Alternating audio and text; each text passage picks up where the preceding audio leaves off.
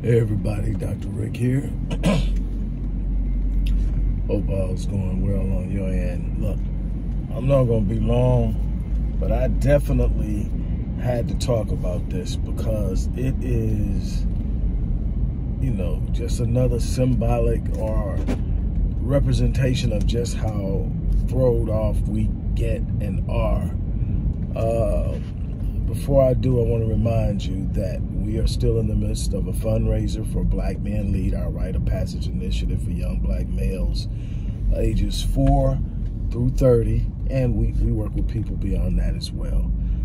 For our programs with our girls as well, we need your support. The way that you can support the work we've been doing for over 30 years is in the description box. If you believe in the work that I've done, if you followed me for any stretch of time, you know what I'm about, what I stand for, the work I've done, and the work I will continue to do. And you know that it needs funding in the worst way, especially this Rite of Passage initiative. But anyway, with that out of the way, let me get right on it. Okay. According to reports, Dave Chappelle gets bum rushed on stage. From what I understand, towards the end of his stand-up, some guy comes out the audience, jumps on stage, and tackles Dave, subsequently getting himself bum rushed and the crap beat out of him by security and detained and ultimately arrested and charged with assault with a deadly weapon. Now, here's the part about the deadly weapon. He had a fake gun that was a real knife. I'm not making this up.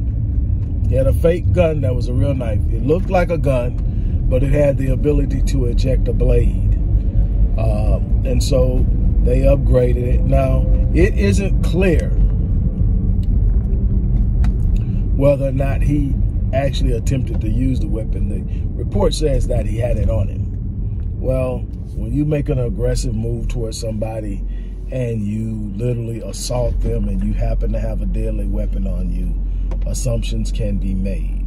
We're going to leave that up to both sides of the legal system to determine whether he was actually attempting to use it, but you were attempting to harm someone while armed. It's pretty much how it turns out. I'll get back to the alleged part of it in a minute, but the biggest thing I want to touch on is how they're already framing this as it's Will Smith's fault. It's Will Smith's fault because Will got up and slapped Chris Rock on the Oscars.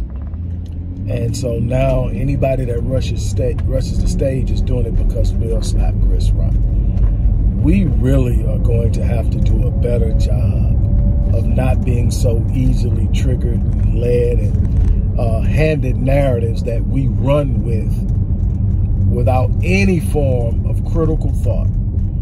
That's why we stay distracted. That's why we stay misled. That's why we can never focus on anything, because everybody is telling us what to think. As long as someone else is controlling what you're thinking, you're never going to be thinking what you should be thinking.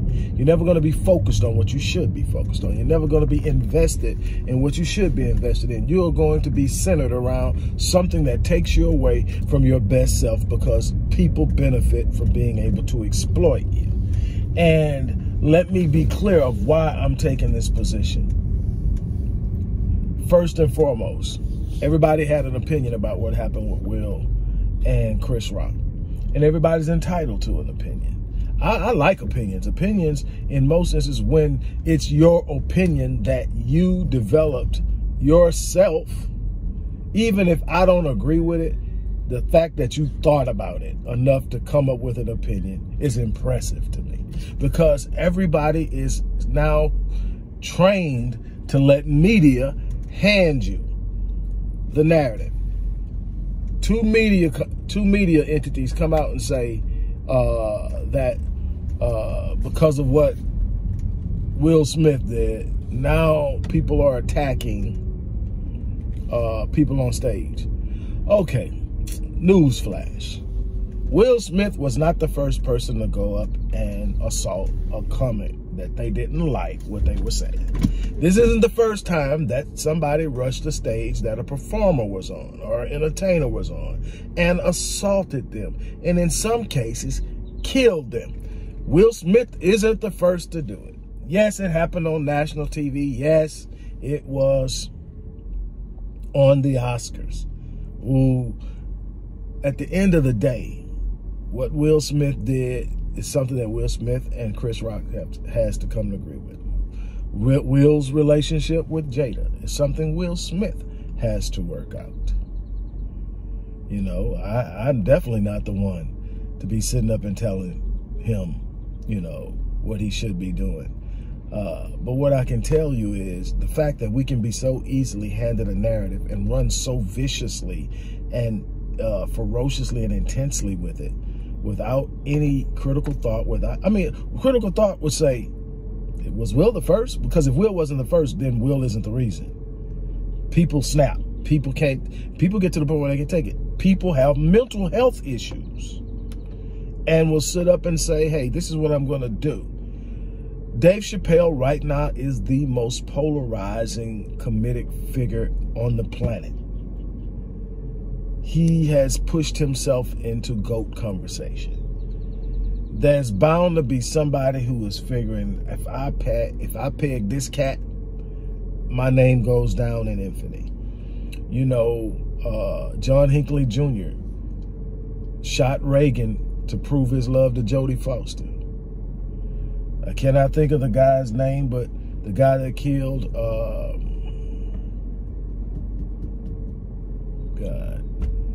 the guy from the Beatles in New York on the street going into his apartment. Can't think of it.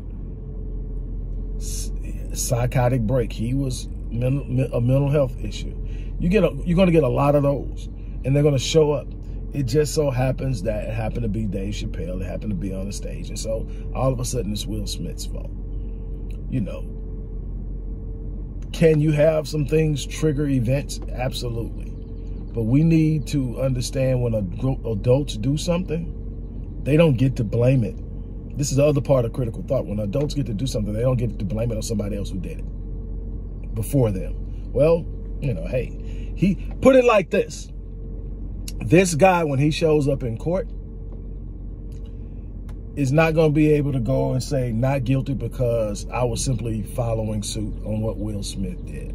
I didn't see anything wrong with it. Will did it. Will got away with it.